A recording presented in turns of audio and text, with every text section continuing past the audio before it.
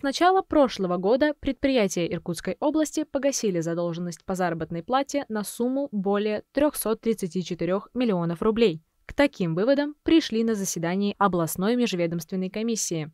Видеоконференция с участием всех районов региона прошла под руководством первого заместителя председателя правительства Иркутской области Руслана Ситникова. По данным комиссии, долги по заработной плате в 2021 году полностью погасили для более 5000 работников. Из числа должников вышли 64 организации.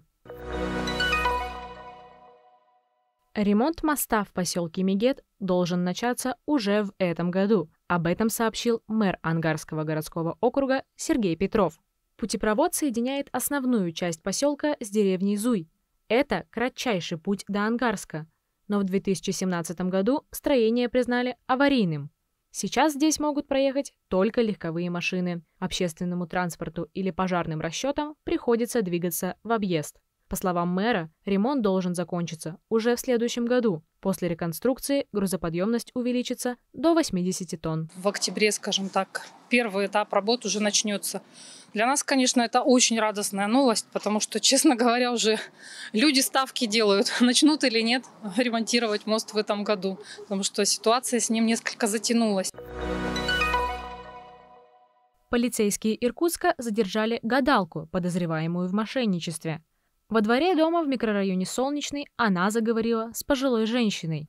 Представившись гадалкой, подозреваемая убедила 90-летнюю пенсионерку, что может провести для нее обряд. Для этого злоумышленница проникла в квартиру женщины и похитила там 75 тысяч рублей. Подозреваемую задержали в Тулуне. Известно, что она 8 раз привлекалась к уголовной ответственности за кражи и мошенничество. Полицейские обращаются к гражданам с призывом избегать общения с гадалками и быть бдительными.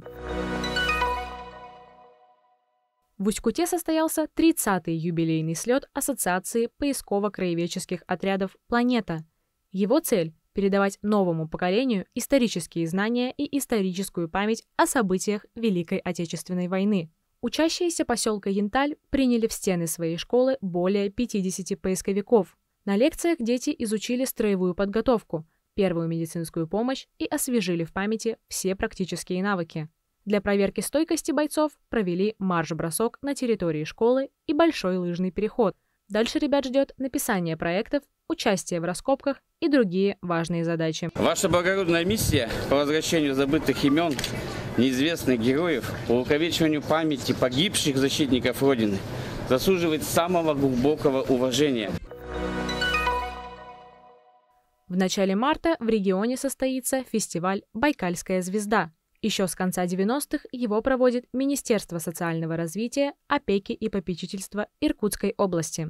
Для детей это хорошая возможность показать таланты и найти новых друзей. Воспитанники Братского центра помощи детям, оставшимся без попечения родителей, готовятся к участию.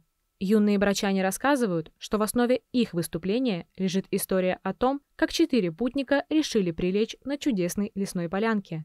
Областной конкурс проходит в 2 этапа. Первый – онлайн. По результатам отборов ребят приглашают на второй этап – гала-концерт, который пройдет в июне. 8 марта на льду Байкала в районе поселка Большое Голоусное состоится хоккейный матч. По словам губернатора, в нем примут участие звезды хоккея. Игра пройдет уже 2-й год подряд. Цель матча – привлечь внимание общественности к проблемам экологии и сохранению уникальной природы Байкала. Запланировали также научную конференцию, на которой обсудят сохранение водных ресурсов. Губернатор отметил, что мероприятия проведут на столь же высоком уровне, как и в прошлом году.